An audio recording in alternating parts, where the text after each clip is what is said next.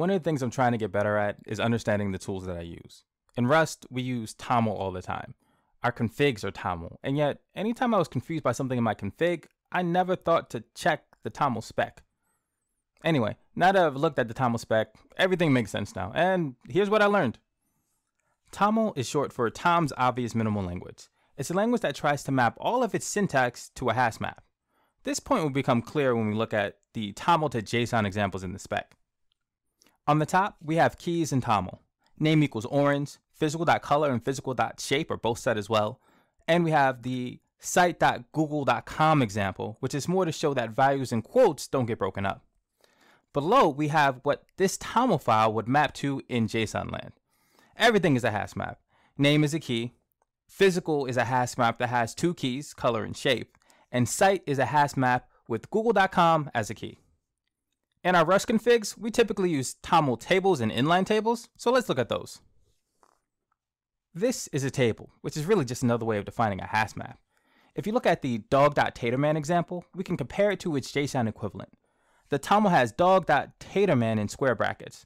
In the JSON, we see that dog is a hash map and taterman is a hash map within dog. Next, we look at the type.name equals pub. From the keys section, we know that type is a hash map that contains the key value pair of name and pug. Looking back at the JSON, we see that the type hash map is nested in the taterman hash map. To me, the syntax is really just a simpler way of placing multiple values in a hash map.